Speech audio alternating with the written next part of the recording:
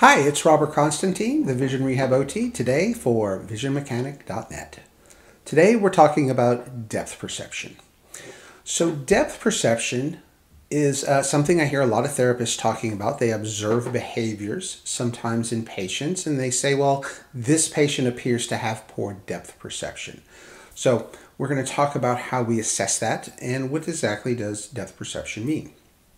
So we're going to start with that first. So depth perception is the ability to tell what's near and what's far, what's closest to us. This affects safety a lot. Things like folks walking up and down stairs, depth perception is important. It also includes things like when our kids are gonna jump off of something, and having able to have good depth perception is going to help them to land and be safe and feel confident about doing those sort of things. So there is the mechanism for depth perception in a neurotypical situation. What happens is your brain takes an image, the image from the left eye and the image from the right eye. And these two images are slightly different because of the position of your eyes on your head. You can hold your thumb up and close one eye and then you close the other. And you're going to see that those images are just a little bit different. So the brain is able to process and fuse those two images together, and it gives us binocular cues for how far away something is. So we call that binocular depth perception or stereopsis. Now, this doesn't mean that if you only have one eye that you don't have depth perception. Brains are amazing organs. They're able to figure out other visual cues that help a person who only has one eye figure out if something's near or far. Things like the size of the object and the color density, the color saturation sort of the object. As something gets further away, the colors look a little washed out. They tend to look a little more blurred as something gets far away.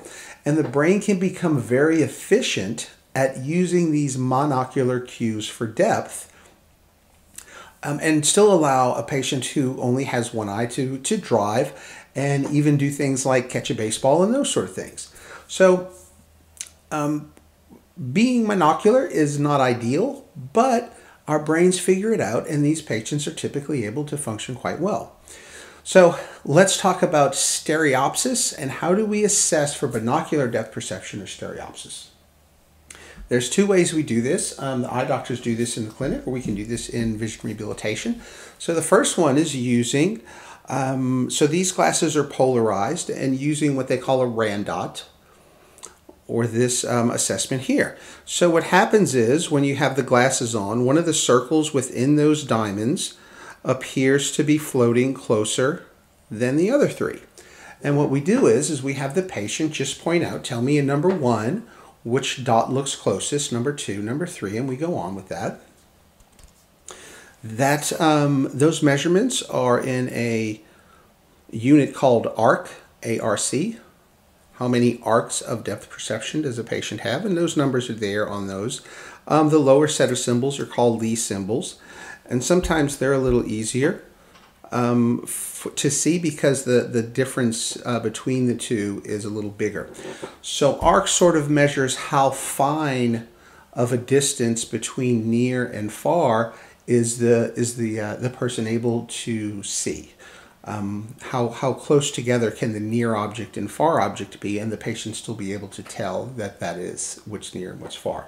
And that's measured in ARC. And those numbers on this test here, they go from 400 down to 20.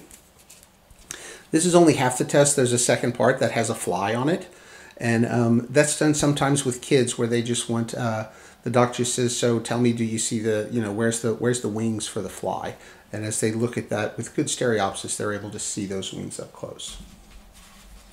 So this test comes from Bernell.com, B-E-R-N-E-L-L, and it's about $200. A little less expensive, but sort of using a similar kind of technology, a similar kind of principle rather. There's not a lot of technology. These are red and green glasses here, and you look at images in this assessment here that use that red-green difference in order to give us stereopsis. So this has a FAR test. These are done at 2 meters at 10 feet.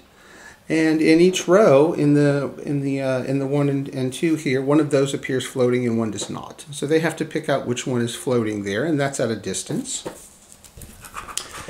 And there's also a near assessment here, where they tell us which of the players are floating. And down at the bottom part here, they have to tell you which one is floating up and which is floating down. And then there's the diamonds like we saw in the other test. So this has near-far tests, and it has several different ones.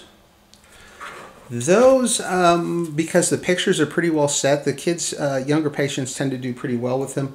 Sort of the standard that gives you a little less cues. These are called Randot tests. And the Randot tests, as you look at that, you can see you can't tell what's floating in there until you put the glasses on. And when you put those red glasses on, you see different shapes floating. I found with this works okay for adults because they're able to tell you that's a triangle, that's a plus. The kids sometimes see something floating, but they're not real sure what it is. So I tend to use the other one of the more static pictures to assess stereopsis in my children.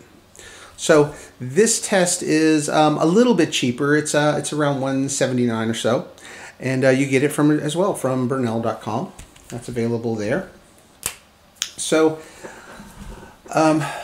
when a patient has poor stereopsis, as you're screening this is something where if it's an adult patient, we're going to ask them about their history. Do they have a history of amblyopia or lazy eye?